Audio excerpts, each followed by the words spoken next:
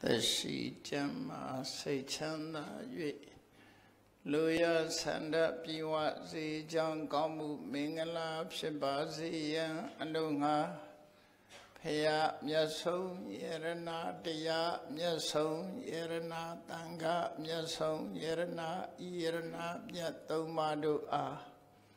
Yudimyanu Lesumu Yishiko Buzo Pumyoman Yokroja Do Takisa Karwa Panama Kudu Sirna Savya Ducha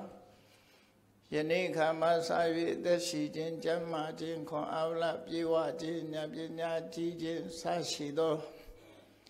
Kaunyu Chanda Mingla Baununi Bizonya Pili Niban Yang Jandro Gaunu Jin Yao Jin Janjuko Ato Nanya Goni Piwi Dukha Kate Chonyama, Yanibando, Limian Sosa, Cosi Gunga, Yamopule, Nanyavasi Ambandi Dintarani Nadaha Pisa Dilam Amayasami Nogahangadwa Ilandita Me Bandi Udiyambi Ahambandi Lidrani Nadaha Isa Dilam Amayasami Anugahangadwa Ilandita Me Bandi Adiyambi Ahambandi Idrani Nadaha Pisa Dilam Amayasami Anugahangadwa Ilandita Me Bandi Ya Mahawadami Damwadita Namo Dada Bhagavato Arahato Dhamma Dhammuddhata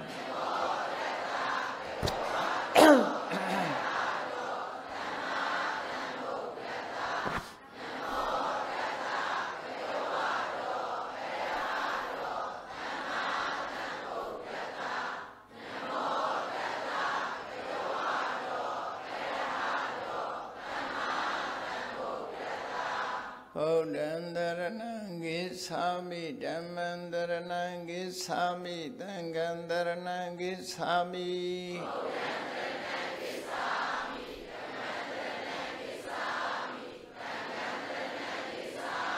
Dudiyambi Bodhandaranangi Sami Dudiyambi Dhammandaranangi Sami Dudiyambi Dangandaranangi Sami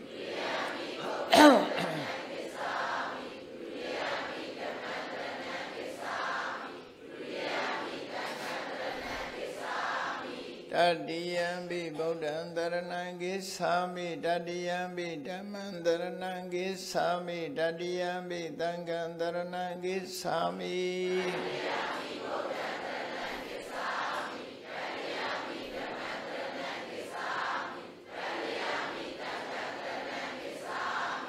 Dharana Gamanam Baribonam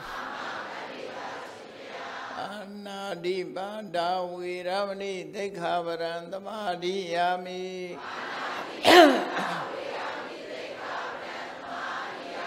Adena Dana Viramani Dekavaran Dhamadiyami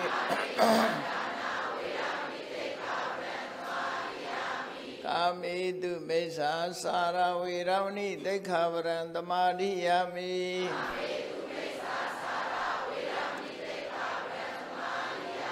Udawada Viramani Dekavaran Dhamadiyami Dura Miraya Misa Pamadatana Viramani Dekavaran Dhamadiyami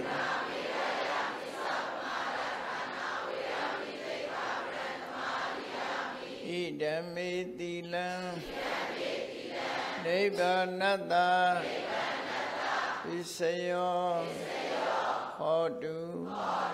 ทิตรณีนาตหะปิสะติลังธัมมังตารุกังกัตตวะอัปปมาดินะตัมปาดิธา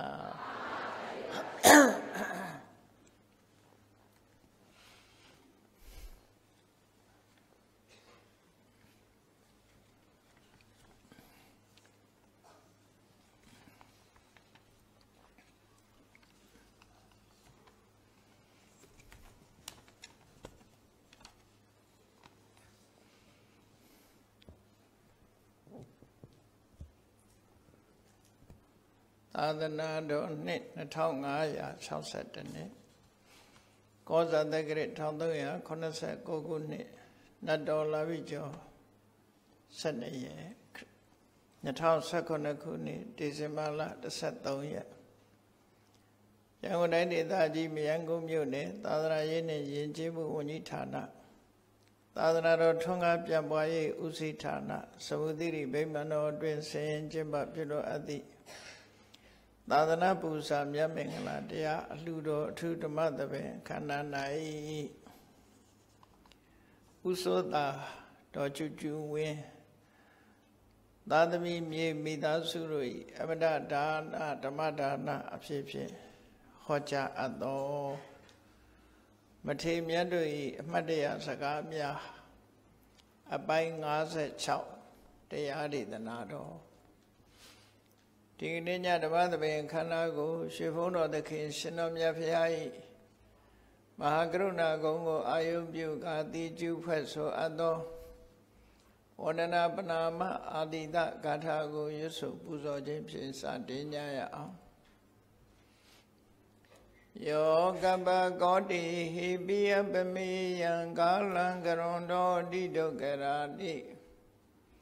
ခေရံကတောလောကဟိတယနာထောနမောမဟာကာရုဏိကတတတ္တာယောနာထောဝိနိယမြာစွာတတ္တဝါဤချမ်းသာစီးပွားလိုလားတောင်းတဂုံပေါင်းခါသဖြင့်နာထမြညာခြင်းရှင်တော်မြတ်ဖရာသည်ကပ္ပကောတိဟိပိဂရေကဘာအရေးအတွက်သင်္ချာတို့ဖြင့်တော်လဲအဘေမေယံရေတွေတိုင်းတာဖော်ပြခြင်းငါမစွမ်းနိုင်ပါသောကာလံလေးအသင်ချေသိမ့်နေကဘာရှိကြသောကာလပတ်လုံးလောကဟိတယတတလောကဤအကျိုးစီးပွားအလို့ငါအတိဒုက္ခရာနိဥ္စာအသက်ချိန်လဲအင်္ဂါမေတ္တာကြီးမှသမိတာနှင့်တထာဇနီဆွန်ရင်ကြီးဟုကျတိထဝေငါးသွဲအစုအလွန်ခဲရင်တော်မူတို့ကိုကရွန်တော်ဖျားဖြစ်ရန်ရည်တန်ကြုတ်ကုတ်အာထုတ်တော်မူရသည်ဖြစ်၍ခေရန်လက်ချေမျက်လုံးအသက်ဆုံးလည်းရဲ့နှလုံးစိတ်ဝံကိုရောဤပင်မညင်းတို့ကတဘဝဒါနချိန်ဖန်များစွာရောက်တော်မူခဲ့ရရှာလေပြီမဟာကရုဏီကတသတ္တဝါများရင်ဝဲသားကဲ့သို့တနာချစ်ခင်မဟာကရုဏာရှင်ဖြစ်တော်မူသောတသနာထသဝိနည်းများစွာတတ္တဝါဤချမ်းသာစီးပွားလိုလားတောင်းတဂုံပေါင်းခါသဖြင့်နာထမြညာထိုးရှင်တော်မြတ်ဖရာအားနမောယုတိပြောင်းပြော့မှန်ကိုလျော်၍ကရောယုကျိုးရှိခိုးခြင်းသည်အထုဘဝတုစင်စစ်မသွေဖြစ်ပါစေတည်း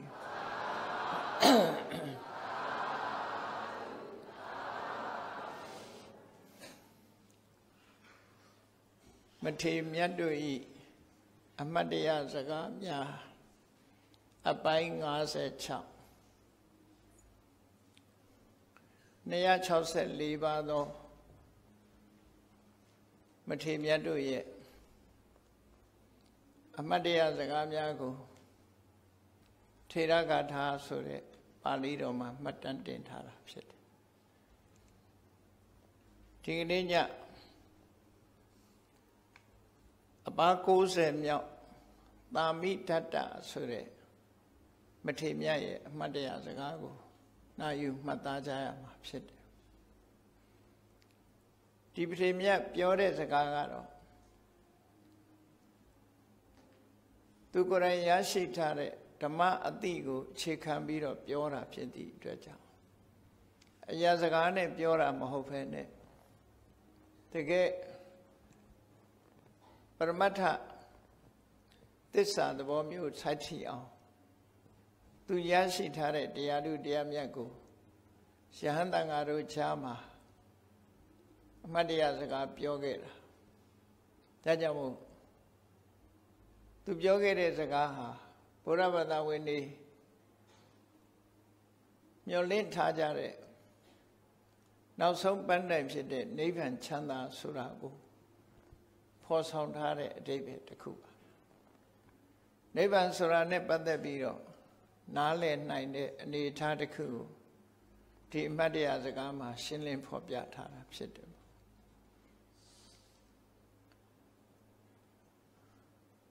ပါဠိဘာသာနဲ့သူပြောခဲ့တဲ့စကားလေးကိုအရင်နားထောင်ကြည့်အောင်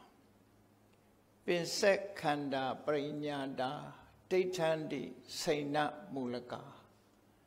ဝိခိနောဇာတိတန္တာရောနတ္ထိဓာနိပုဏ္ဏဘောမြန်မာလိုရှင်းရှင်းပြောရမယ်ဆိုလို့ရှိရင်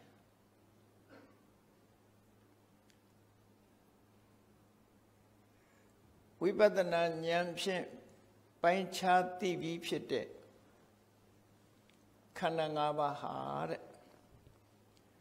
အမြင့်ပြတ်သွားတဲ့သစ်ပင်ကြီးလိုပဲ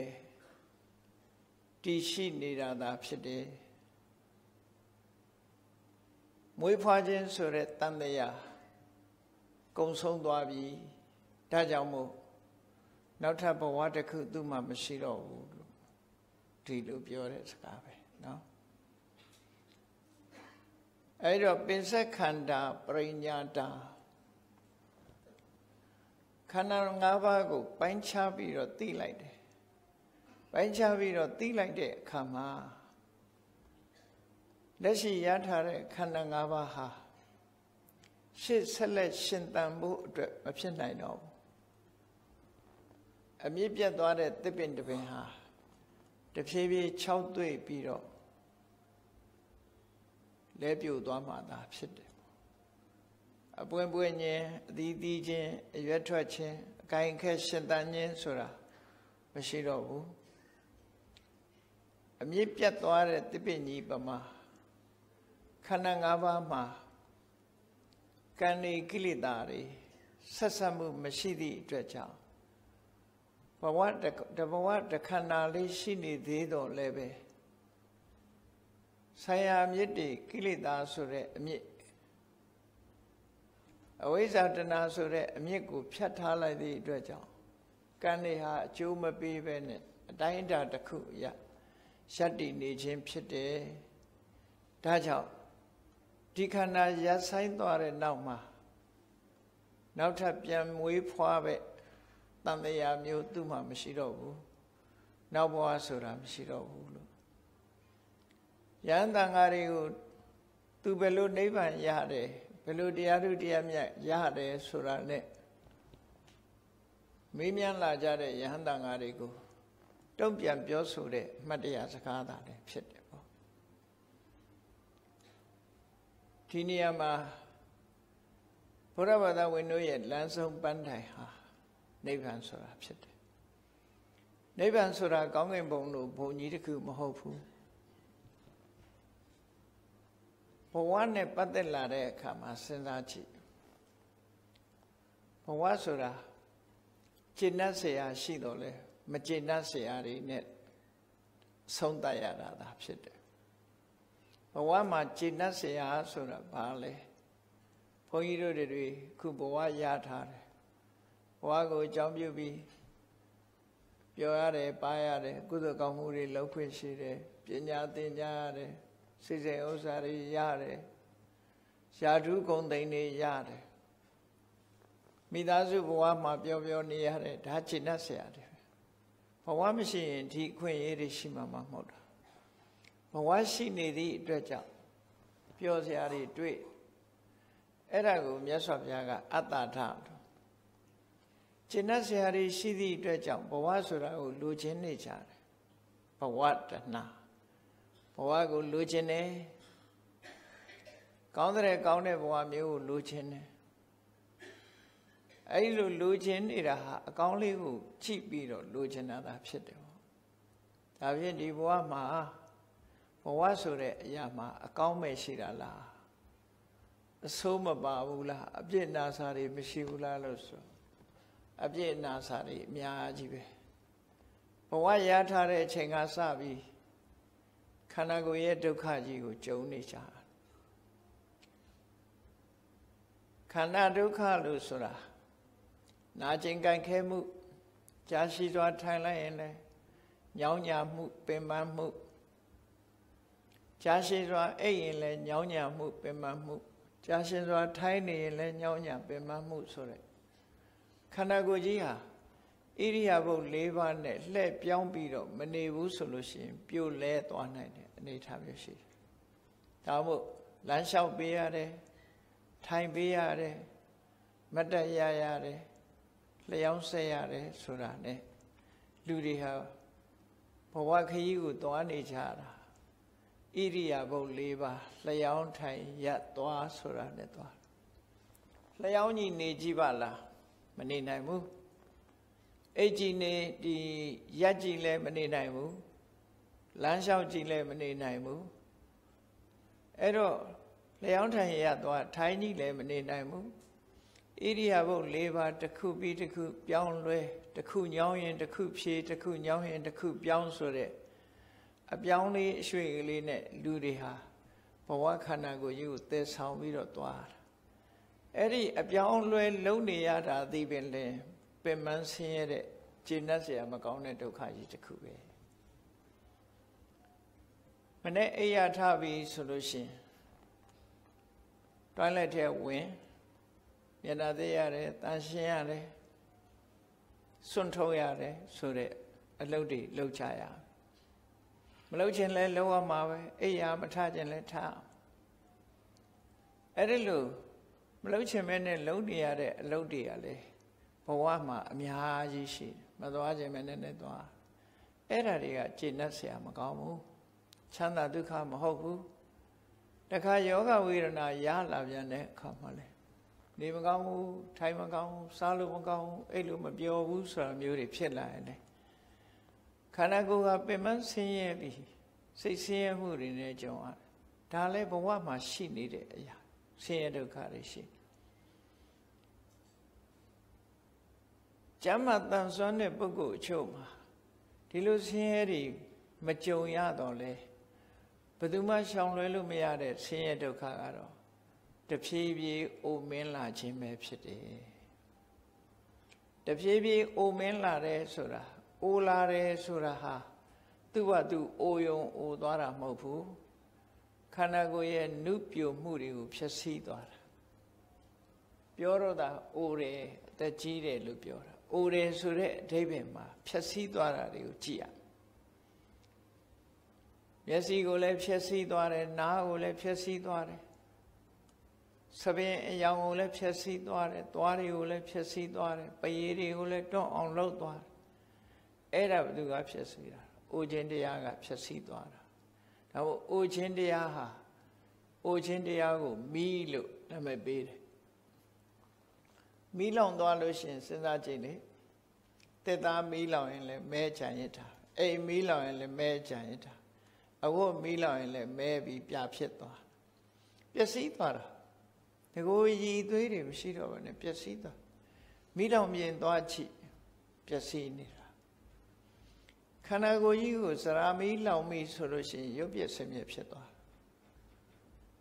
နော်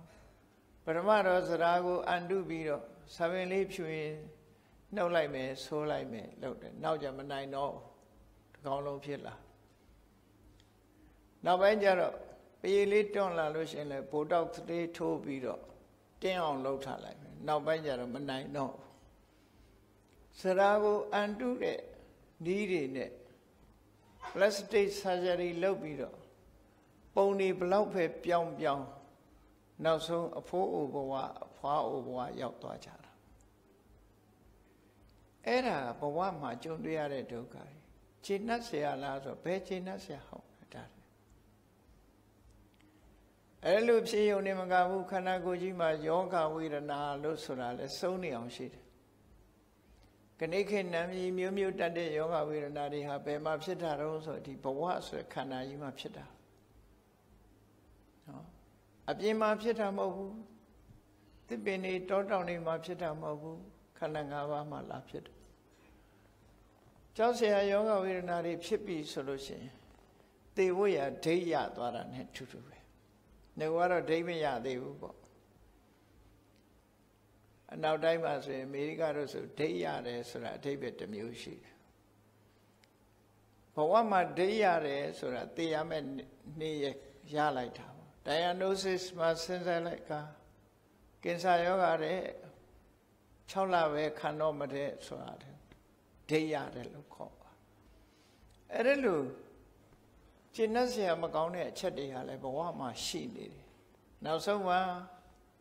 ချစ်သူခင်သူတွေနဲ့မခွဲခြင်းမဲနဲ့ခွဲသွားရမယ်ယာရုဂုံသိစည်းစိမ်ဥစ္စာတွေမစွန့်ခြင်းမဲနဲ့စွန့်သွားရတယ်တသက်တာလုံးရှာကြံထားတဲ့စည်းစိမ်ဥစ္စာတွေထားပစ်ခဲ့ရအဲ့ဒါလို့သိဆုံးပြီးတော့သွားအဲ့ဒါဘဝရဲ့မချေနှက်เสียတွေမချေနှက်เสียတွေကိုအာဒီနဝလို့ခေါ်တယ်အပြစ်အဲ့တော့ဘဝမှာချေနှက်เสียတွေရှိတယ်လို့မချေနှက်เสียတွေရှိတယ်ချေနှက်เสียတွေတွေ့နေတဲ့ပုဂ္ဂိုလ်ကတော့ချေနှက်မှုကိုအကြောင်းပြုပြီးဘဝကိုလိုချင်နေတာပျော်မွေ့နေကြမချေနှက်เสียတွေကိုတွေ့ရတဲ့ပုဂ္ဂိုလ်ကြတော့ဘဝကြီးကိုညှင်းငွေ့လာတယ်မလိုချင်တော့ဘူးဆိုတာဖြစ်လာဘဝကိုလိုချင်တဲ့ပုဂ္ဂိုလ်ရှိတယ်လို့ဘဝကိုမလိုချင်တဲ့ပုဂ္ဂိုလ်ကလည်းရှိလာအဲ့ဒီမလိုချင်တဲ့ပုဂ္ဂိုလ်တွေအတွက်မြတ်စွာဘုရားကဒီလိုအန္တရာယ်တွေများပြီးတော့အပြစ်အနာစာတွေများလာတဲ့ဘဝကြီးကိုမလိုချင်လို့ရှိရင်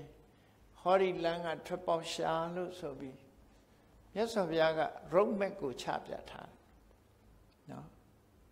road map of Buddhist practice လို့ပြောရ road map of noble practice ပေါ့မြင့်မြတ်သူတို့ရဲ့အကျင့်လို့ဆိုတဲ့အကျင့်ကိုဖော်ဆောင်ပေးနိုင်တဲ့ road map ကိုမြတ်စွာဘုရားချပေးတာအဲ့ဒီလမ်းကြောင်းမြေပုံအတိုင်းပဲလျှောက်လန်းသွားလို့ရှိရင်အခုပြောရတဲ့ပင်စက်ခန္ဓာပရိညာတာတိဋ္ဌန္တိစိဏမူလကာ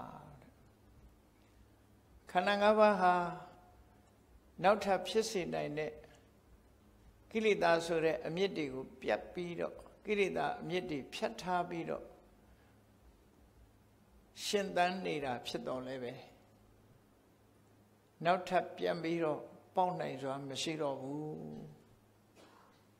ဒီလိုဆိုလို့တယ်နောက်ထပ်ပြန်လီပေါက်လာမဲ့အနေအထားမျိုးမရှိတော့ဘူးဝိခိနောဇာတိတန်တာရောခဏခဏပြန်လီမွေးဖွားရတဲ့ဇာတိတန်တရာလက်ပတ်ပြီးတော့မွေးလိုက်အိုလိုက်နာလိုက်သေလိုက်ဆိုတဲ့ဒီဖြစ်စဉ်ကြီး process ကြီးကနေပြီးတော့လွတ်မြောက်သွားဖို့ဒီ process ကြီးကုံဆုံးသွားတာဝိခိနောဇာတိတန်တာနတ္ထိဒဏိပုဏ္ဏဘောနောက်ထပ်ဘဝဆိုတာမရှိတော့ဘူး။ဘာကြောင့်လဲ။အခုလိုအပြစ်နာစာတွေစိတ်ပြည့်စရာကောင်းတဲ့အနေအထားတွေနဲ့ပြည့်နေတဲ့ဘဝကြီးမလိုချင်တော့ဘူးဆိုတယ်။မလိုချင်တော့သည့်အတွက်ကြောင့်လိုချင်မှုတဏှာဆိုတဲ့အမြစ်ကိုဖြတ်လိုက်တာနဲ့တပြိုင်နက်ခန္ဓာ၅ပါးဟာရှင်သန်နေသေးတော့လည်းပဲမကြခင်အတော်တွင်းမှာအမြင့်ပြတ်တဲ့သင်္မဲ့လိုခြောက်သွားပြီးနောက်ထပ်အပွင့်အသီးတွေနဲ့ဆက်လာမှာမဟုတ်တော့ဘူးလို့ဒီလိုဆိုလို့တယ်သူပြောတဲ့စကားเนาะဒါဖြင့်အဲ့ဒီလမ်းကြောင်းကိုရှောက်ချင်လို့ရှိရင်ပိဋကစာပေထဲမှာကြည့်မယ်ခုခေတ်စကားနဲ့နားလည်အောင်ပြောရလို့ရှိရင် road map of noble practice ပေါ့ကျင့်စဉ်ကြီးတစ်ခုကထင်ရှားရှိတယ်အဲ့ဒီကျင့်စဉ်ကြီးတစ်ခုကိုအပြည့်အဝကျင့်တဲ့ကျင့်စဉ် အဲ့ဒီကျင့်စဉ်နဲ့ပတ်သက်ပြီးတော့မြတ်စွာဘုရားကတာမညဖလားသုတ်တို့တေဝိသသုတ်တို့မှာဟောခဲ့တာအဲ့ဒီရုံးမက်ကလေးကိုအနည်းငယ်လေးလမ်းကြောင်းပြပြီး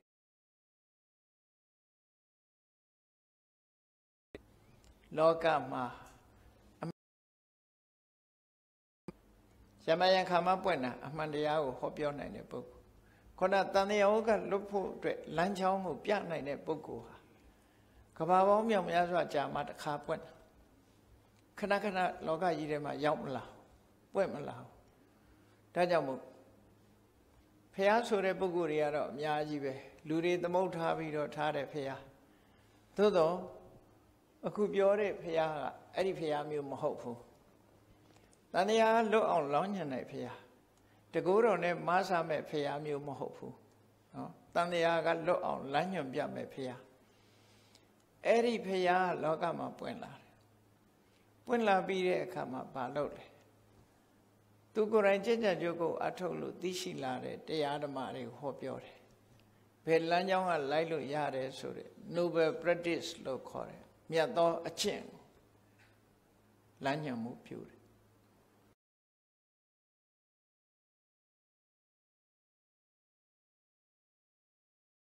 ရုံးမက်ကို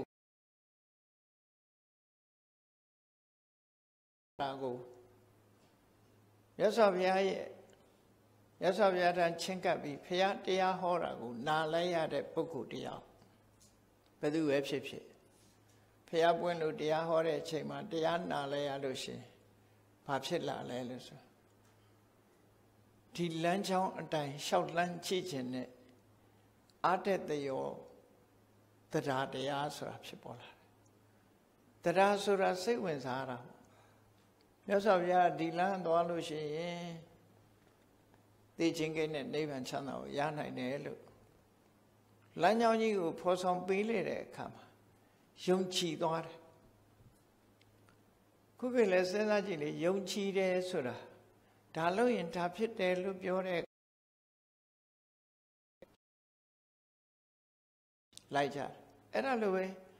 မြတ်စွာဘုရားပွင့်လာလို့တရားဟောတဲ့အခါမှာယုံကြည်မှုဆိုတဲ့တရားတစ်ခုဖြစ်ပေါ်လာလူတွေရဲ့ယင်ထဲမှာတရားတရားဖြစ်ပေါ်လာအဲ့ဒီတရားတရားဖြစ်ပေါ်လာတဲ့အခါမှာစဉ်းစားတယ်အခုပြောတဲ့မြတ်သောအကျင့် noble practice ဆိုတာပြည်ပြည်ဝဝကျင့်မှုငါဟာအိမ်တော်ယတဘဝမှာနေလို့တော့ဖြစ်နိုင်မှာမဟုတ်ဘူးလွတ်လွတ်လပ်လပ်နဲ့တရားဆိုတာကျင့်မှထွတ်ထိပ်ကိုရောက်မယ်ကျင့်တ်เสียမကောင်းတဲ့ဘဝကြီးကိုရထားတဲ့အခါမကြခင်မဲ့ဒီဒုက္ခတွေကရောက်လာတော့မယ်။အိုခြင်းဆင်းရဲ၊နာခြင်းဆင်းရဲ၊သိခြင်းဆင်းရဲတွေရောက်လာတော့မယ်။မရောက်ခင်ငါဟာလင်းလင်းမြန်မြန်တန်တန်ဆွမ်းဆွမ်းရှိဆုံးငါကြိုးစားမှဖြစ်မယ်ဆိုတဲ့အတွေးတွေခေါင်းထဲဝင်လာပြီးတဲ့အခါမှာသူကဒီအလုပ်ကိုလုပ်ဖို့မိသားစုဘဝမှာနေရင်စဉ်းစားလိုက်တဲ့အခါကျတမ္ပါဒောကရဝတောမိသားစုဘဝဆိုတာအလုပ်ကိုင်းတွေအလွန်များတယ်လှုပ်ရှားတွေကအလွန်များတယ်တောင်းဝတရားတွေကအလွန်များဒါကြောင့်မို့လို့မွန်းကျက်နေတယ်ထပ်ပေါက်မရှိဘူးအလတ်တဲ့အချိန်မရှိဘူးစီဝါရှာရမယ်လုပ်ကိုင်းတွေရှာရမယ်လုပ်ရတယ်ကိုင်းရတယ်စီမံခန့်ခွဲရတယ်အားတယ်နားရတယ်လို့မရှိဘူးတမ္ပါဒောကရဝတောအဲ့ဒါရတဲ့ဘဝဆိုတာမအားဘူးဆိုတာသိကြတယ်နော်အဘောကတောပပိစ္ဆာမိသားစုဘဝကို renounce လုပ်လိုက်စွန့်ပစ်လိုက်မယ်ဆိုလို့ရှိရင်ငါဟာလုံးဝလွတ်လပ်သွားပြီဘယ်သူမှတာဝန်မယူရတော့ဘူး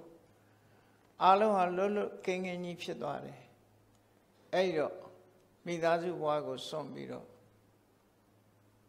သာသနာပေါင်းဝင်ပြီးရဟန်းခံမယ်လို့ကျက်တဲ့ရဟန်းလုပ်မယ်လို့စိတ်ကူးရသွားတယ်မြတ်စွာဘုရားတရားနာရင်နဲ့ဒီစိတ်ကူးတွေရပြီးတော့ဒီလမ်းကြောင်းတိုင်းလိုက်တော့မယ်road map ကိုကင်ပြီးတော့ဒီလမ်းကြောင်းတိုင်းလိုက်မယ်ဆိုပြီးတော့ renounce လုပ်လိုက်တယ် renounce လုပ်တဲ့အခါမှာသူဟာစွန့်လွတ်ရတယ်ဘာတွေကိုစွန့်လွတ်ရတော့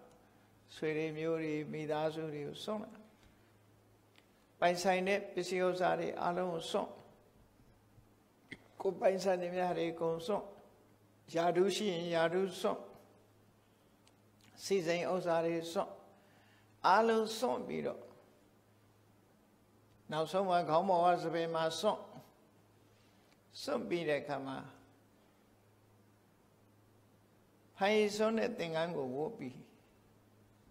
သာသနာပေါ်မှာယဉ်ပေးပြီးတော့ဝင်လာခဲ့တယ်ရုံးမဲ့တစ်ခုရှေ့ကိုလမ်းကြောင်းဆော့တာအဲ့ဒါဝင်လာတယ်ဝင်လာပြီးတော့ပထမဆုံးဘာစလုပ်ရတော့ဆိုသီလမြတ်စွာဘုရားလမ်းညွှန်ပြထားတဲ့သီလတွေကိုစတင်ဆောက်တည်ရရဟန်းတွေရဲ့ဘဝမှာလိုက်နိုင်ရမယ်ကိုချင်းသီလတွေကိုပထမဆုံးထိမ့်သိမ်းဆော့ရှော့ထိုသီလလုံခြုံမှုအတွက်ဒုတိယဘာလုပ်ရလဲအိန္ဒြိယေသူခုတ်တာထွာတာမျက်စိကလောဘဒေါသမျက်စိကကြည့်ပြီးလောဘဒေါသမဖြစ်အောင်ထိမ့်သိမ့်တဲ့အလုပ်နားကအတန်ကြားတဲ့အခါမှာလောဘဒေါသမဖြစ်အောင်ထိမ့်သိမ့်ရတဲ့အလုပ်နှာခေါင်းကအနံ့ရှူမိတဲ့အခါလောဘဒေါသဖြစ်အောင်ထိမ့်သိမ့်ရတဲ့အလုပ်လျှာကလျက်ပြီးရတာခံတဲ့အခါမှာလောဘဒေါသမဖြစ်အောင်ထိမ့်သိမ့်ရတဲ့အလုပ်ကိုယ်ကာယနဲ့ထိတွေ့ပြီးတဲ့အာယုံပေါ်မှာလောဘဒေါသမဖြစ်အောင်ထိမ့်သိမ့်ရတဲ့အလုပ်နဲ့စိတ်ကူးချမ်းစီလို့စိတ်ထဲမှာပေါ်လာတဲ့အာယုန်တွေနဲ့ပတ်သက်ပြီးလောဘဒေါသမဖြစ်အောင်ထိမ့်သိမ့်ရတဲ့အလုံးလို့ဆိုတဲ့အိန္ဒြိယေသူခုတ်တာထွာတာ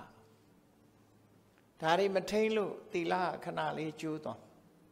ဒါတွေကိုထိမ့်ရမယ်အဲ့တော့သီလဆောက်တည်လိုက်တဲ့အခါမှာပထမသီလဆောက်တည်လိုက်တဲ့အခါမှာ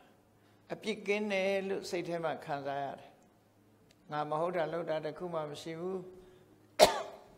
အပြစ်ကင်းစင်တယ်ဆိုတဲ့အနဝိဇ္ဇဒုက္ခရရှိအိန္ဒြေကိုထိန်းချုပ်လိုက်တဲ့အခါမှာလောဘဒေါသမဖြစ်အောင်ထိန်းချုပ်ထားလိုက်တဲ့အခါမှာအဗျတိကဒုက္ခလို့ဆိုအတော်အတန်စိတ်ငြိမ်းချမ်းမှုတွေရသွားတယ်ခါတိုင်းဆိုလို့ရှိရင်မြင်နာကိုကြည့်ပြီးလောဘဖြစ်လိုက်တယ်ဒေါသထွက်လိုက်ကြားတဲ့အတန်ပေါ်မှာကြည့်ပြီးလောဘဖြစ်လိုက်ဒေါသထွက်လိုက်ငါကတော့လွတ်ထားရင်အဲ့ဒါလိုပဲဖြစ်တယ်နော်လူဆိုတာကိုယ်နဲ့ဆိုင်မဆိုင်ကိုမျက်စိနဲ့မတဲ့တာတွေ့ရင်ဒေါသဖြစ်တာပဲလေတဲ့တာတွေ့လိုချင်တဲ့စိတ်ဖြစ်တာအတန်ကြားရင်လည်းပဲထို့တူပဲလောဘဖြစ်လိုက်ဒေါသဖြစ်လိုက်ဒီလိုလုပ်တယ်အဲ့ဒါဒီလာပြီးတော့ခေါင်းထဲမှာမနှောက်ယှက်တော့ဘူးတကယ်ကိုတည်ငြိမ်အေးချမ်းသွားတယ်အနှောက်ယှက်တွေခင်းတဲ့ချမ်းသာဒုက္ခမျိုးရရှိခံစားသွားသီလနဲ့ပြည့်စုံတဲ့အချိန်မှာအနဝိဇ္ဇဒုက္ခကိုခံစားရတယ်အိန္ဒြေကိုထိန်းချုပ်လိုက်တဲ့အခါမှာအဗျတိကဒုက္ခလို့ဆိုတဲ့ရောဆွဲเสียမရှိတဲ့ချမ်းသာတက်ကိုခံစားလာရတယ်ကာယကံဝစီကံနဲ့ပတ်သက်လာပြီးတော့ချမ်းသာဒုက္ခရရှိလာတဲ့အခါအရာရာကိုတတိထားပြီးဆင်ញင်သုံးသပ်ဖို့တတိတမ္ပစင်ညဆိုတာကိုဆက်လက်ပြီးတော့ကျင့်သုံးတယ် mindfulness ဒီနေ့ခေတ်မှာမြတ်စွာဘုရားဟောထားတဲ့ mindfulness ကိုနေရာတကာမှာသုံးချပြီး secure mindfulness ဆိုပြီးတော့လောကီတတိပဋ္ဌာန်ဆိုပြီးနိုင်ငံခြားလူတွေက mindfulness လုပ်ပြီးတော့လောက်ခွင့်မသွားခင် mindfulness လေ့ကျင့်ခန်းလုပ်တယ်အဲ့ရမဝင်ခင် mindfulness လေ့ကျင့်ခန်းလုပ်တယ်ဆိုတာဒီလုပ်နေကြတယ်နော်ရည်ရွယ်ချက်ကတော့ဘာရည်ရွယ်ချက်ပြီးလုပ်တယ်လဲဆိုတာတော့လုပ်တဲ့လူတွေမှသိပါအဲ့တော့မြတ်စွာဘုရားရဲ့ရုံးမဲ့ထဲမှာကြည့်တတိတမ္ပစင်ညတဲ့တတိတမ္ပစင်ညဆိုတာဘယ်လိုနေရာတွေမှာတတိထားရမှာတော့ဘယ်လိုနေရာတွေမှာဆင်ញင်ရမှာတော့ဆိုလူဆိုတာငြိမ့်နေတာမဟုတ်ဘူးလေရှေ့ခြေလန်းလှမ်းတာတော့နောက်ပြန်ဆုတ်ထားတော့ရှေ့တိုးနောက်ဆုတ်လုပ်တဲ့အခါမျိုးရှိတယ်အဲ့ဒီအခါမှာလဲ mindfulness ရှိရမယ်နော် mindfulness ရှိရမယ်တတိရှိနေရမယ်ဆင်ញင်တုံတရားရှိနေရမယ် နောက်ဆိုရင်လည်းဆင်ញင်တုံတရားတတိရှိနေရမယ်ဆင်ញင်တုံတရားရှိရနောက်ဆုံးမှာမျက်လုံးကကြည့်တာရှုတာလည်းပဲဆင်ញင်တုံတရားဘာအတွက်ဆင်ញင်တုံတရားထားတာတုံးလို့ဆိုကြည့်တဲ့နေရာနဲ့ပတ်သက်ပြီးတော့ဒီလောဘမဖြစ်အောင်ဒေါသမဖြစ်အောင်တတိနဲ့ကြည့်တာတတိနဲ့ကြည့်တယ်ပညာနဲ့ဆင်ញင်တယ်တတိတမ္ပစညာဆိုတာတတိနဲ့အတိဆင်ញင်တုံတရားထို့တူပဲအဝတ်ပြင်ဝတ်တဲ့အခါမှာလည်းဆင်ញင်တယ်လက်ကွေးတာခြေဆန့်တာလည်း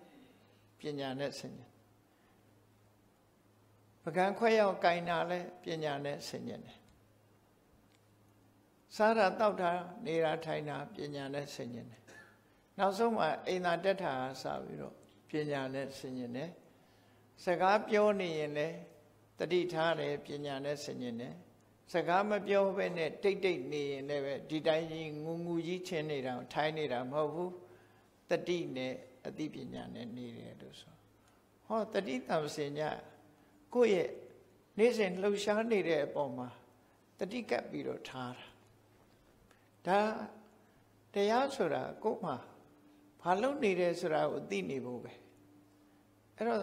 ဒီအလုပ်ဟာလွယ်ပါတယ်လို့လည်းမအောင်မေ့နေနဲ့လှုပ်ချိလိုက်လို့ရှိရင်နော်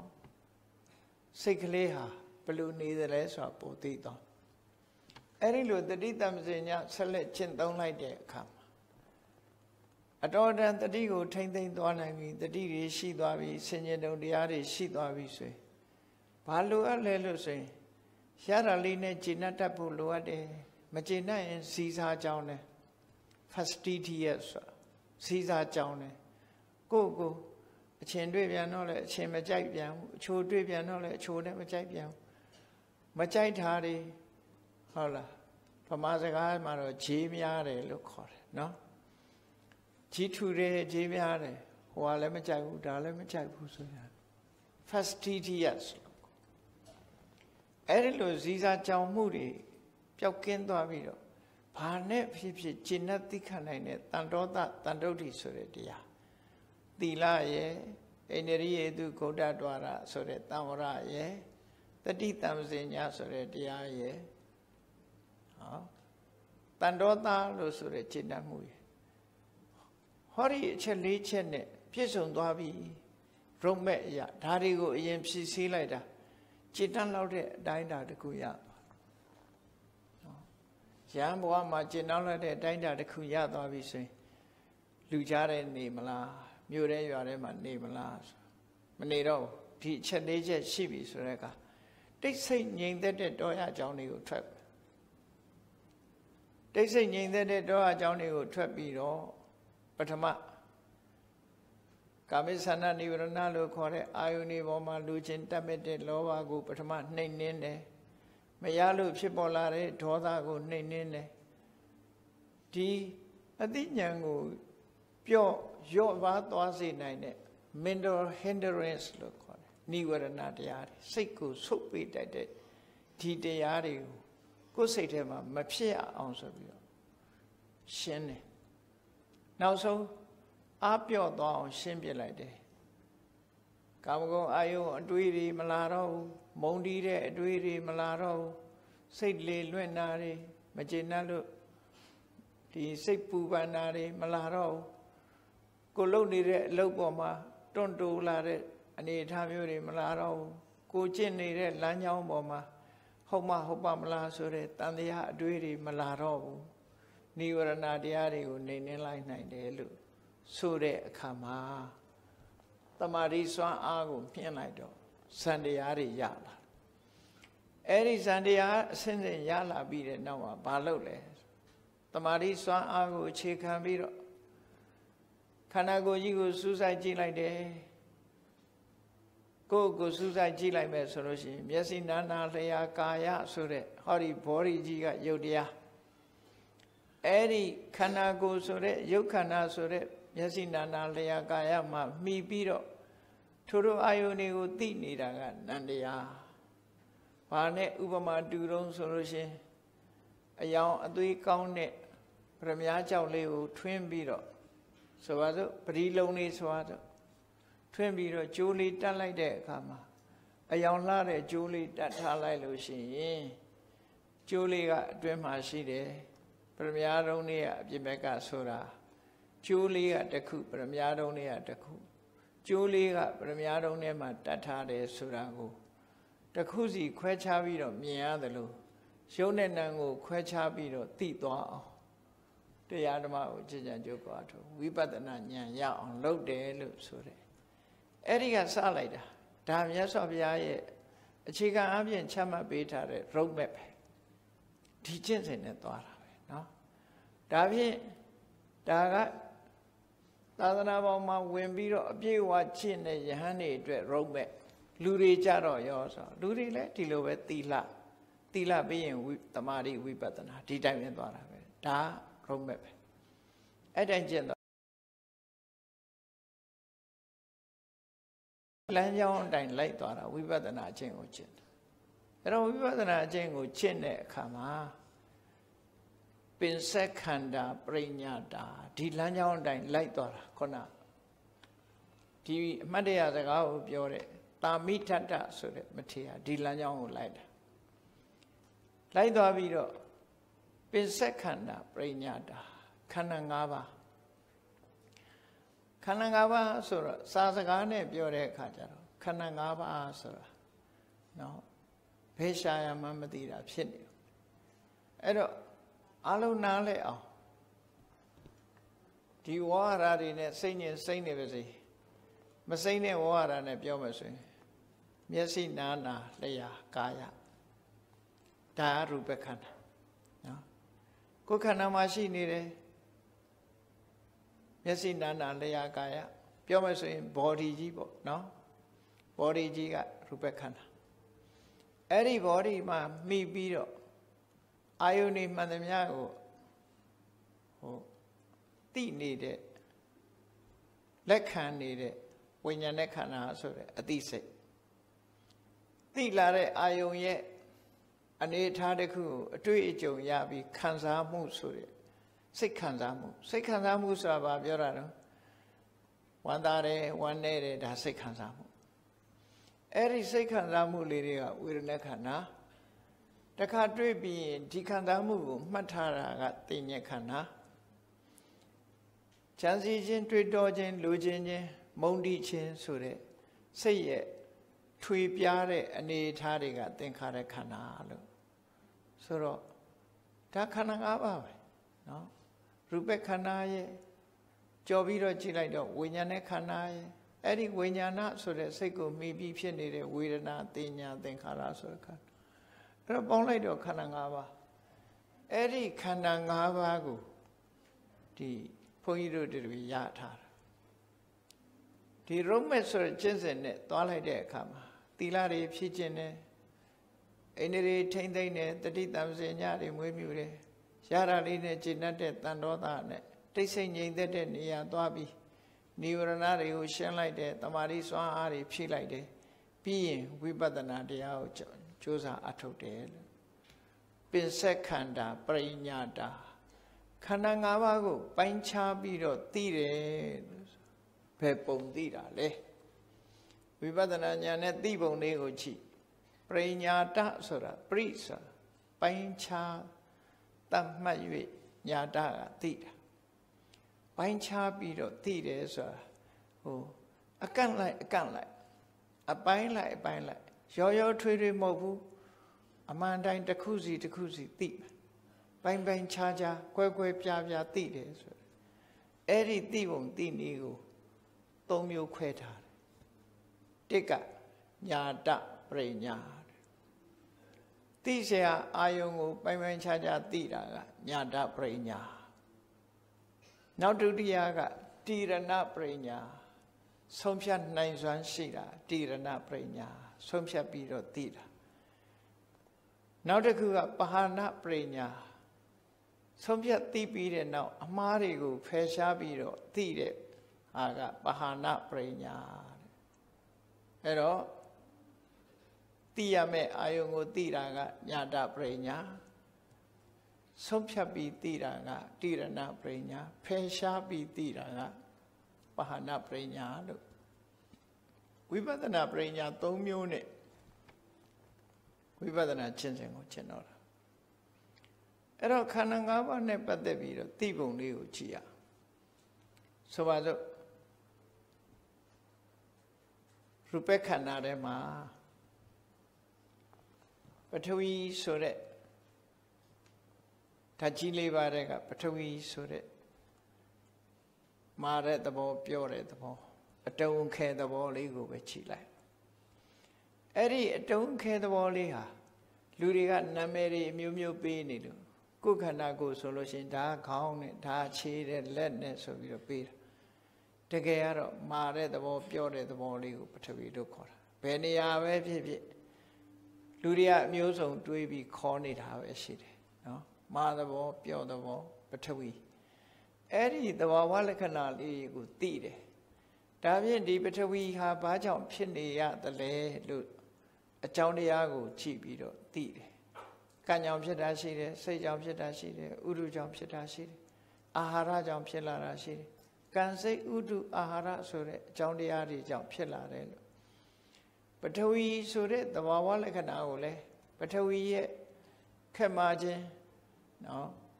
ပျော့ပြောင်းခြင်းဆိုတဲ့သဘာဝလက္ခဏာကိုသိတယ်ပထဝီရဲ့အကြောင်းတရားကိုသိတယ်လို့ဒီသိမှုနှစ်ရပ်ကိုညာတပရိညာလို့ခေါ်တယ်ညာတပရိညာဝိပဿနာဉာဏ်နဲ့ပြောလို့ရှိရင်ညာတပရိညာဆိုတာဟာနာမရူပပရိစ္ဆေဒဉာဏ်နာနဲ့ယုတ်ကိုခွဲခွဲခြားခြားသိတာ analytical knowledge of mind and matter ခွဲခွဲပြပြသိတာဆိုပါစို့ထွက်လေဝင်လေလေးကိုကြည့်လိုက်ပဲဆိုရင်လှုပ်ရှားမှုလေးကဝါယောဓာတ်ဒါလေးကယုတ်တရားထိုလှုပ်ရှားမှုလေးကလာပြီးတော့တိုက်ခိုက်တဲ့နှာသီးပြားလေး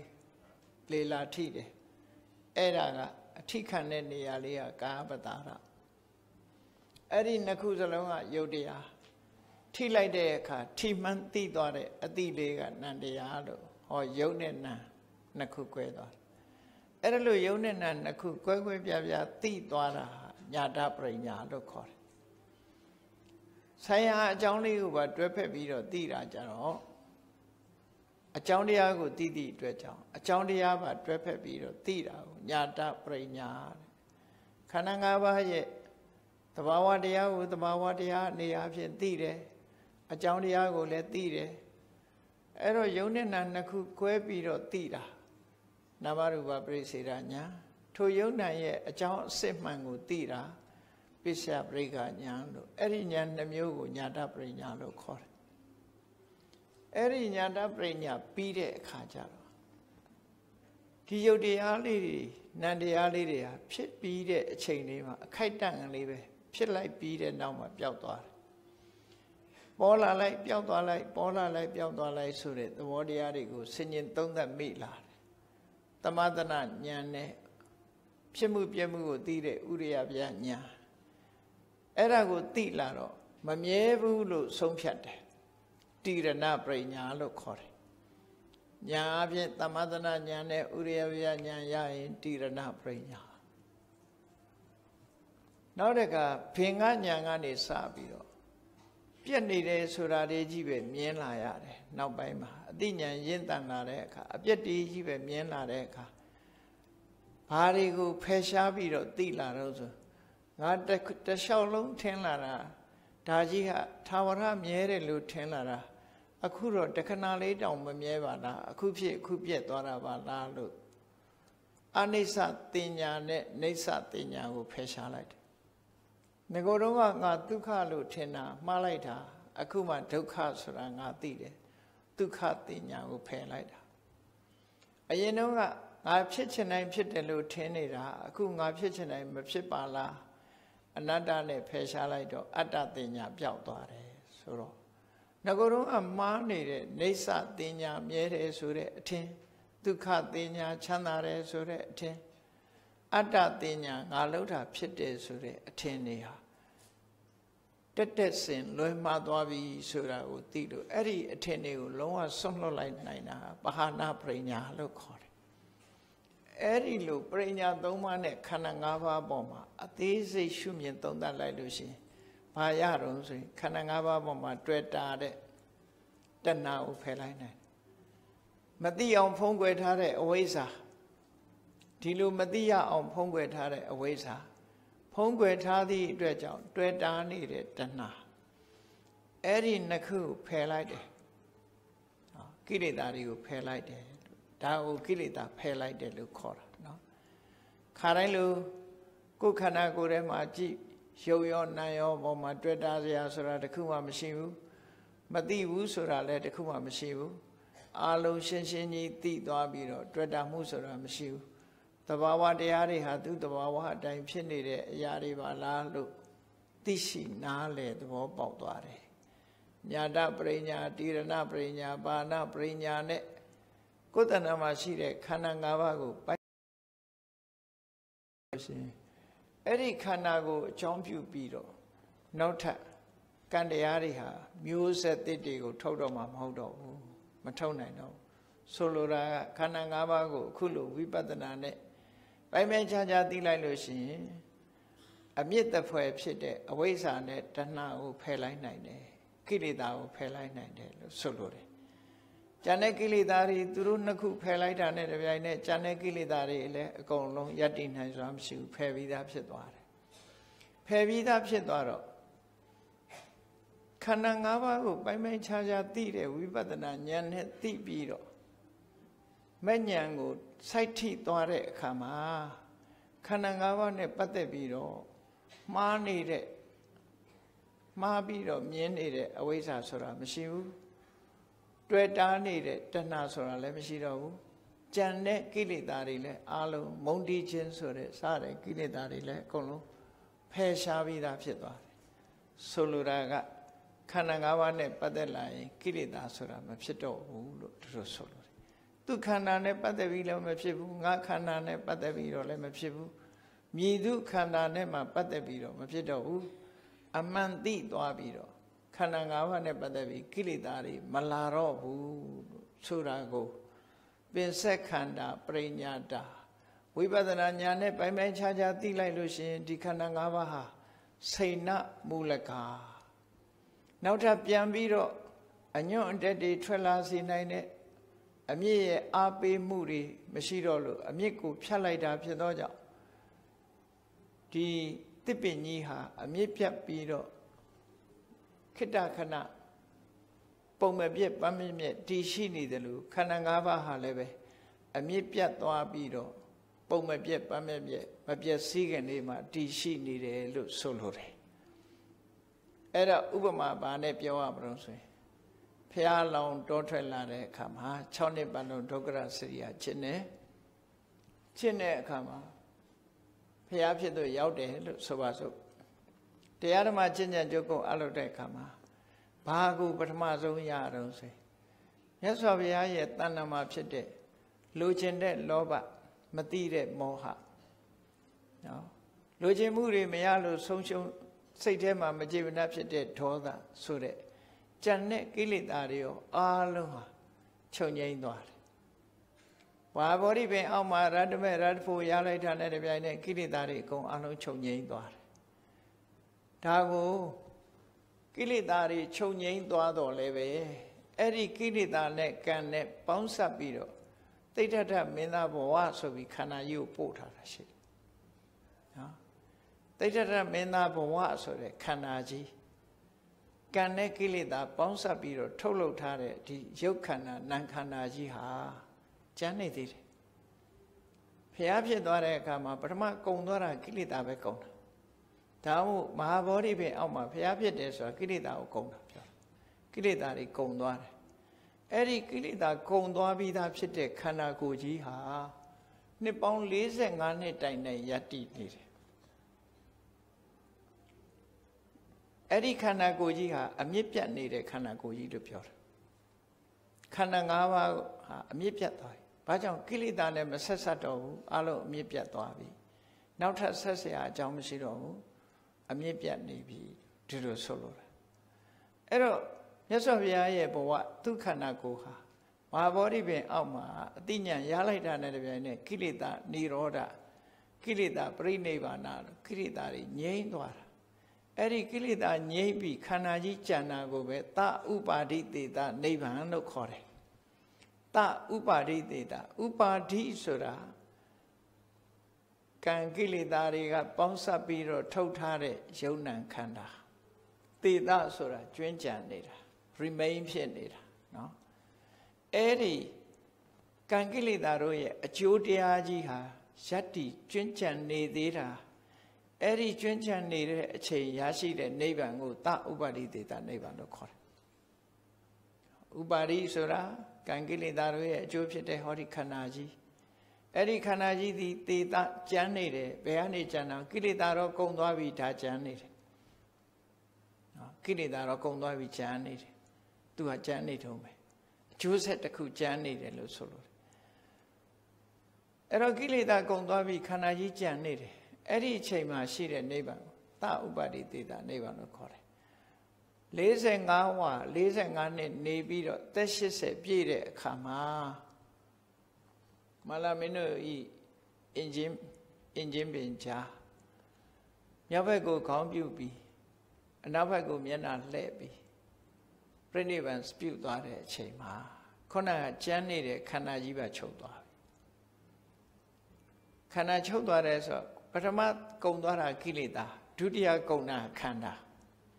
ကိလေသာကြောင့်ဖြစ်တဲ့ခန္ဓာအဲ့တော့ကိလေသာလည်းကုံသွားပြီခန္ဓာလည်းကုံသွားပြီစီလဲကုံသွားတယ်မိစားလဲစီလဲကုံသွားတယ်မိစားလဲကုံသွားတယ်မိထောက်ကလေးလိုပဲနော်နှစ်ခုစလုံးကုံသွားပြီလို့သူတို့ဆိုလို့အဲ့ဒါကိုအနုပါဒိတေတနိဗ္ဗာန်လို့ခေါ်တယ်နောက်က negative တစ်ခုနဲ့နဥပါဒိတေတကံကိလေသာတွေဖန်တီးထားတဲ့အကျိုးဆက်တောင်မှမကြံရအောင်လုံးဝပြောင်းစင်ကုံသွားတဲ့အနေအထားတစ်ခုအဲ့တော့မြတ်စွာဘုရားရဲ့ဘဝဆိုတာပြောစရာပဲနေရာမှမရှိတော့နာမည်တက်လို့မရတော့မရှိတော့အားလုံးဟာပထမကိလေသာတွေသိတယ်နောက်ကိလေသာတွေကြောင့်ဖြစ်ပေါ်လာတဲ့ခန္ဓာကိုယ်ကြီးသွားတယ်ဒီနှစ်ခုလုံးချုပ်ငြိမ်းသွားတာသဥပါဒိတေတနိဗ္ဗာန်အနုပါဒိတေတနိဗ္ဗာန်အဲ့ဒါကိုရည်ညွှန်းပြီးတော့ပစ္စက္ခန္ဓာပရိညာတာပရိညာတာဝိပဿနာဉာဏ်ဖြင့်ပိုင်းခြားသိ၍မဲ့ဉာဏ်ကိုရရှိရပြီးတော့ပစ္စက္ခန္ဓာရရှိပြီးတဲ့နောက်မှာဖြစ်ပေါ်လာတဲ့ပစ္စက္ခန္ဓာခန္ဓာ၅ပါးတို့ဟာစိဏမူလကကိလေသာအမြစ်တွေပြတ်သွားပြီးဖြစ်၍ဒိဋ္ဌန္တိဆက်လက်တည်ရှိနေကြတယ်ဟောသဥပါဒိတေတနိဗ္ဗာန်ကိုပြောတာအဲ့ဒီခန္ဓာချုပ်ငြိမ်းသွားပြီဆိုရင်ဝိခေနောဇာတိတန်တာရောနောက်ထပ်ပြန်မွေးမယ်ဆိုတဲ့တန်တရားမလာတော့ဘူးမရှိတော့ဘူးကုံဆုံးသွားပြီဇာတိတန်တာရောပြန်လေးမွေးဖွားရခြင်းဆိုတဲ့တပတ်လဲလာ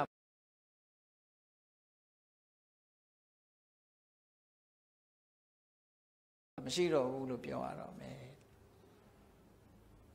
တာမိထတ္တမထေရအမှတ်တရစကားကိုပြောတာ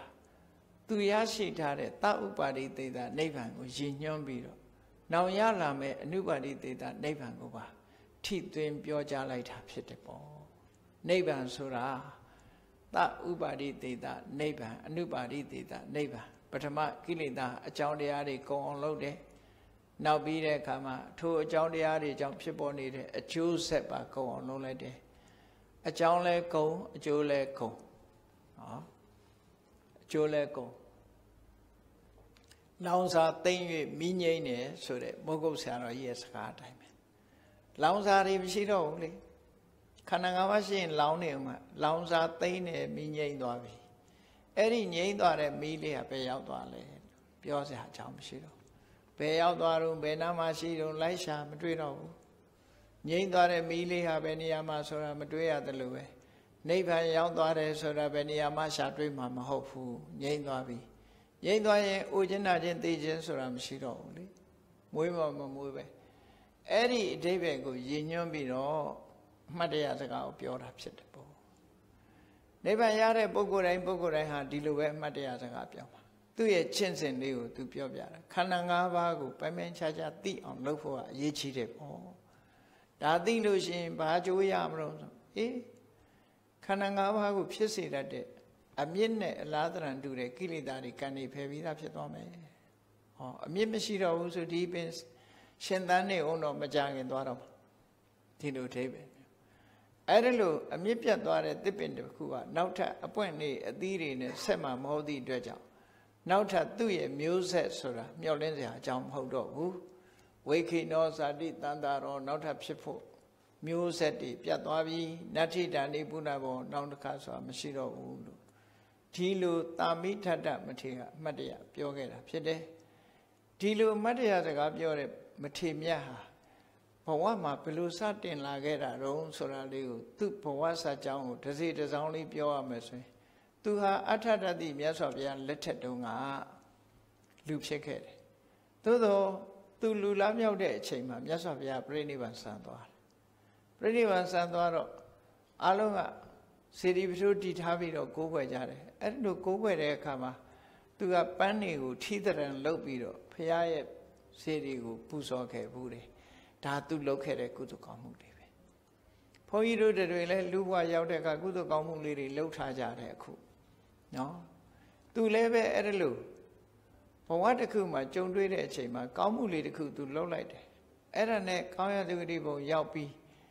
ကဘာပေါင်းမြောက်များစွာကျင့်နေကျက်စားပြီးတန်တရားလဲခဲ့ပြီးဂေါရမမြတ်စွာဘုရားပွင့်တဲ့အခါမှာရာဇဂုပြည်မှာလူလာဖြစ်ပြန်တယ်လူလာဖြစ်တဲ့အခါမှာပုံနာသားလာဖြစ်လို့သူ့ကိုတာမိထတ္တလို့နာမည်ပေးထားတယ်အဲ့ဒီတာမိထတ္တဆိုတဲ့ပုံနာလူမျိုးဟာသူ့ရဲ့မိတ်ဆွေသင်္ဃာတွေဘုရားကျောင်းသွားတာတွေ့တော့ဘုရားရဲ့ဥပဒကနဲ့မိတ်ဆွေဖြစ်ပြီးတော့သူလည်းပဲကျောင်းကိုလိုက်သွားပြီးတရားသွားနာမိသွားတယ်တရားပွဲရောက်သွားတယ်ဆိုပါစို့ရောက်သွားတဲ့အခါမှာမြတ်စွာဘုရားကတရားဓမ္မကိုခေါ်လိုက်တယ်ခေါ်လိုက်တဲ့အခါမှာသူ့ခေါင်းထဲမှာသရာစိတ်တွေဖြစ်လာတယ်တန်တရားနဲ့ပတ်သက်ပြီးတော့လေထိတ်လန့်တုန်လှုပ်တယ်ဆိုတာကြည့်တယ်ဘဝဆိုတာအကောင်းကြီးရှိတာမဟုတ်ဘူးအဆိုးတွေရှိသေးတယ်ထိတ်လန့်စရာတွေပဲလေဘုန်းကြီးတို့တွေလည်းမကြောက်ကြသေးလို့ဘယ်ချိန်ကျမှကြောက်မလို့ဆို diagnosis မှာကင်ဆာတဲ့ဆိုရင်တော့ကြောက်မှသိချတယ်နော်ယောဂဝေဒနာတွေ့ပြီဆိုရင်တော့အဲ့ဒီကျတော့ခြေမကင်ပြီးလက်မကင်ပြီးကြောက်အောင်ပါပဲယောဂဖြစ်ပြီဆိုရင်ကြောက်ကြတယ်တစ်ချိန်ကျတော့အဲ့ဒီကြောက်တာတန်ဝေကဖြစ်လာထိတ်လန့်လာတယ်တရားတော်မယ်ဆိုတဲ့အနေထားတစ်ခုကြည့်ထိတ်လန့်တုန်လှုပ်လာအဲ့ဒီတုန်လှုပ်လာတဲ့တန်ဝေကကြောင့်သာသနာ့ဘောင်ဝင်ပြီးတော့ရဟန်းပြုပထမတော့ယဟန်ဖြစ်လာပြီးသူကပေါ့ရော့တရားဓမ္မအာမထုတ်ပဲနဲ့အပြင်းထူနေသေးတယ်နောက်တော့မြတ်စွာဘုရားကသူ့ကိုကမ္ဘာထမ်းပေးပြီးတော့ကြိုးစားဖို့တိုက်တွန်းတဲ့အခါမှာသူကြိုးစားလိုက်တော့အခုလိုဝိပဿနာကျင့်စဉ်ကျင့်ပြီးတော့ယဟန္တာဖြစ်သွားတယ်အဲ့ဒါလိုယဟန္တာဖြစ်သွားတဲ့အခါမှာသူ့ရဲ့သတင်းသုံးပေါ်ယဟန်တွေကနေပြီးတော့ကိုတော်ဘယ်လိုလုပ်ပြီးတော့တရားတွေသိလာသလဲလို့မေးတဲ့အခါမှာသူဝိပဿနာကျင့်စဉ်လေးကိုပြန်ပြောပြတာပင်ဆက်ခန္ဓာပရိညာတာခန္ဓာ၅ပါးကိုရှုပြီးတော့သူကယန္တာဖြစ်လာတယ်ဆိုတဲ့အဓိပ္ပာယ်ကိုပြောတာနော်ညာတပရိညာတိရဏပရိညာပါဏပရိညာဆိုတဲ့အသိဉာဏ်လေးနဲ့ခန္ဓာ၅ပါးမှာဆင်ញင်သုံးသပ်လိုက်တဲ့အခါမှာခန္ဓာ၅ပါးဟာကိလေသာတွေနဲ့ဆက်ဆက်မှုမရှိဘူးကိလေသာတွေလုံးဝပြတ်သွားတော့အမြင့်ပြတ်တဲ့သစ်ပင်လိုခန္ဓာ၅ပါးပဲတည်တံ့ယတ္တိပြီးသာဥပါရိသေသနိဗ္ဗာန်ကိုရခဲ့တယ်။နောက်ကြရင်ဝိခိနောဇာတိတန်တာရောဒီဘဝကုံသွားလို့ရှိရင်နောက်ထပ်ဘဝဆိုတာဆက်လာမှာမဟုတ်ဘူး။နတ္ထိတာနိပုဏ္ဏဘောနောက်ဘဝဆိုတာမရှိတော့ဘူးလို့ဆိုတာကိုယဟန်တွေကိုအမတ်တရားအနေနဲ့ရှင်းလင်းပြောကြားခဲ့တဲ့စကားပဲဖြစ်တယ်ပေါ့။တရားချစ်ခင်သူတော်စင်ပြိဿအပေါင်းတို့ဘဝဆိုတာအကောင်းနဲ့အဆိုးရောထွေးနေတာဖြစ်တယ်အကောင်းလေးကြည့်ရင်တော့ကျေနပ်စရာအဆိုးတွေကြည့်မဲ့ဆိုရင်လည်းပဲစိတ်ပြည့်စရာဖြစ်တယ်ဘဝအဲ့ဒီစိတ်ပြည့်စရာဖြစ်တဲ့ဘဝမှာတွေ့တာမှုတွေကိုရှင်းလိုက်မယ်ဆိုလို့ရှိရင်အမှန်သိသွားမှာဖြစ်တယ်အမှန်သိခြင်းဖြင့်သာလေတန်တရားကိုဆင်းရဲကလွတ်မြောက်နိုင်တာဖြစ်လို့အမှန်သိအောင်တို့တည်းပြီးမြတ်ဗုဒ္ဓရဲ့အဆုံးအမတိုင်းကျင့်ကြံကြုတ်ကိုပွားများအထောက်ကြမှာဖြစ်တယ်လို့ကိုယ်စီမှတ်သားပြီး ကြိုးစားအားထုတ်နိုင်ကြပါစေကုန်သတည်း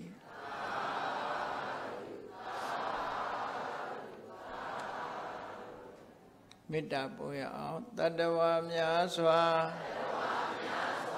ဘေးရန်ကွာချမ်းသာကြပါစေတတ္တဝါများစွာဘေးရန်ကွာချမ်းသာကြပါစေမေတ္တာရေချမ်းသုံးငါဖြံငြိမ်းချမ်းကြပါစေမေတ္တာရေချမ်းသုံးငါဖြံငြိမ်းချမ်းကြပါစေသက်ရှိချမ်းသာစိတ်ချမ်းသာလိုရာဆန္ဒပြည့်ပါစေသက်ရှိချမ်းသာစိတ်ချမ်းသာလိုရာဆန္ဒပြည့်ပါစေဖုံလန္တာဒုက္ခပင်ကစားမေတ္တာပုံနေတုသင်္ကမမနောတရတိသဗ္ဗေတံပဝါယန္တုဒုက္ခန္တကမေတ္တာပုံနေတုသင်္ကမစုပေါင်းဖို့အမေတ္တာရဟုရောင်မြူပါဝင်ငွေလာမင်းနှင့်ရောင်ခြင်းရှဲယုံပေါင်းဆောင်ရခြင်းကြောင့်သဗ္ဗေတံကျင့်မဲ့ဥသုံးလုံးစုံများစွာတတ္တဝါတို့၏မနောတရတိမြင်များဖြူစင်အေးကြည်လင်းသည့်ရေစဉ်ပြည့်တင်းစိတ်နှလုံးတည်ဟုသောရေအိုင်ကြီးအတွင်း၌ဒုက္ခပင်ကစားစင်ထောင်ရအေးမြကျင်သာတာယာပွင့်လန်းချမ်းသာဒုက္ခတည်ဟုသောကုမုဒ္ဒရာကြာပန်တို့သည်ဖုံးလန္တဝန္တာရွှေမြူဝမုံလူလျက်ကြည်နူးဝဲကြုံဖူးပွေးညကုန်သည်ဖြစ်၍ဒုက္ခနကလေးအောင်လေးတဲ့ရောရှက်သင်ပြပိတိတိဟုသောယနံတို့သည်ဘဝယံတုကောင်းစွာမသွေကြိုင်လိုက်၍နေကြပါစေကုန်သတည်းအလုံးစုံကြအရှင်ဖေယဘုရားတပည့်တော်တို့သည်ဓမ္မအတိညာ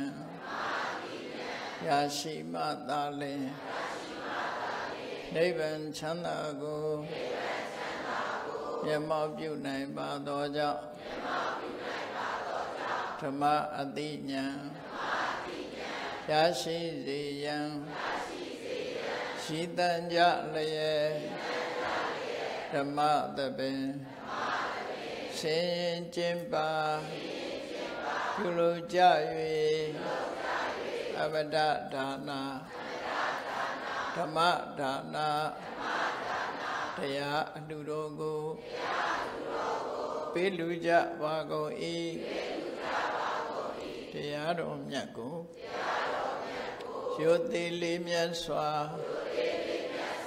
မမတ်သားသာအာယုန်ထားလျက်နာကြားကြပါကုန်၏တရားတော်မြတ်ကိုဓာတဗဝတ္ထုအစုစုတို့ဖြင့်ပူဇော်ကြပါကုန်၏ယနေ့ယခုအာထုတ်ပြုလုပ်ကြရသောတရားဟောရခြင်းဓမ္မဒေသနာတရားနာရခြင်းဓမ္မသဝနာတရားတော်ကိုပေးလူရခြင်းဓမ္မဒါနာတရားတော်ကိုပူဇော်ရခြင်းဓမ္မပူဇာကုသိုလ်စေရနာအဖျားဖျားတို့သည်ဒုက္ခခတ်သိချုပ်ငြိမ်းရမှန်ယနိဗ္ဗာန်ဤအကြောင်းထောက်ပံ့ဖြစ်ပါစေသာရှင်ဖေယဤကောင်းမှုဤအဖို့ဘာကကိုအမိအဖအဖိုးအဖွာစ ရာသမာမစ၍ကဘာသူကဘာသာလူနတ်မြမတတ္တဝအများတို့အားအမြအမြဝေငှပါကုန်၏ကုသိုလ်အမြကိုယ်စီရကြကုန်သည်ဖြစ်၍ကိုယ်စိတ်နှဖြာချမ်းသာကြသည်ဖြစ်ကြပါစေကုန်သတည်းအလုံးကြာကြသမျှ